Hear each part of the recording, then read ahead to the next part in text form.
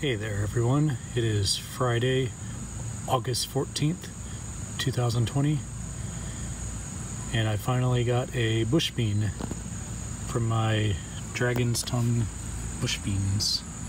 I think this is the only one. The cucumbers have been doing great. They've been making lots of cucumbers. The kale is getting destroyed by beetles, along with the kohlrabi. I'm kind of disappointed with that. We cut back the pole beans and that's been good. We've been getting some good beans from the purple potted pole beans. Our tomatoes are on their last legs, but they're still producing, especially these Pantano Romanescos. They're making really big fruits, and yeah, they're doing really well. We ripped out all but one of the zucchini plants. This is the last one. Elizabeth put some diatomaceous earth on there. And we planted some carrots and bok choy. We have a couple of green pepper plants that are still doing okay. Not making very big fruits, but they are making fruits, so that's good. The lavender plant is still producing lots of flowers.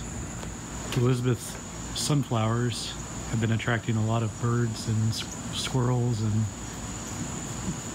pollinators. We planted some eggplants down here, along with some cucumbers and green peppers, I think. Some kind of pepper. The chamomile has been making lots of flowers. We've been enjoying those, making tea out of them. We had to build this row cover out of chicken wire and boards to keep the squirrels off of the melons. I found some teeth marks in one of the melons, so we're trying to guard against that, but see how it works. These cucumbers are also making lots of fruits, both the tokiwas and the purplish tender green, which are the smaller ones. You see here our tomato plants are not doing well, but some of them are still making lots of fruit.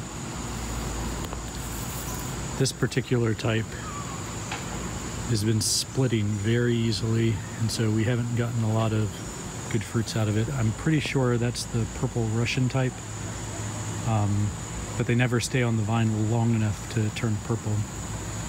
They always split and rot.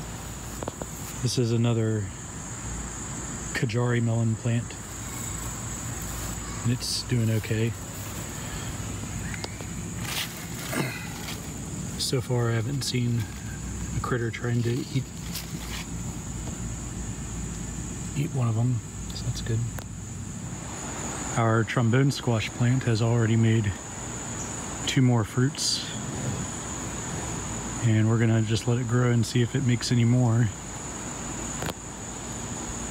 We're starting some more squash plants here and here.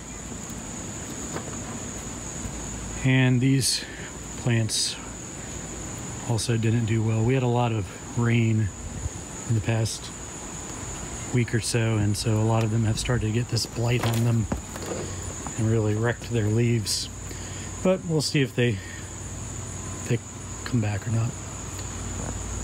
All right, thanks for watching.